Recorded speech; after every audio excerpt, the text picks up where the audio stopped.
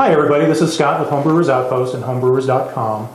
It's been about a week since I brewed my last batch of beer, and I think it's about time to bottle.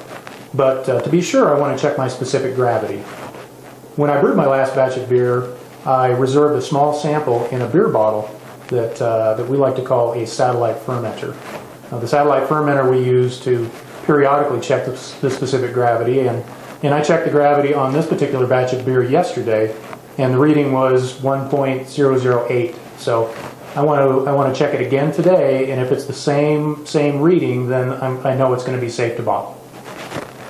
Okay, the sample's in the test jar here, and hopefully you can see in the video that the reading again is about 1.008. So that tells me that the yeast has consumed all the sugar that it can, and that I'm not going to have any extra sugar in there that can cause excess carbonation in the bottles. Using a hydrometer is really the best way to be certain that your fermentation is complete.